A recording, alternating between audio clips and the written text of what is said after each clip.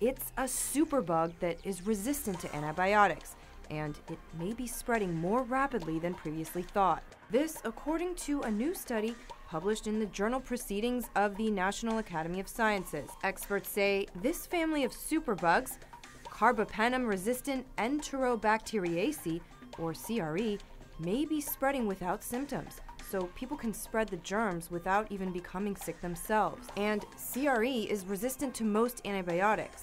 Strains of CRE have specific enzymes that can break down carbapenem antibiotics. It's mainly spread in hospitals and long-term care facilities. Experts say new ways need to be developed to prevent this type of infection. And they say when you get sick, demanding antibiotics is not always the best thing for you. But if you do get prescribed antibiotics, always take the full course. And make sure the people taking care of you are washing their hands and keeping the equipment clean. According to the CDC, CRE causes 9,300 infections and 600 deaths each year in the United States. For Viewer, I'm Elizabeth Keatinge.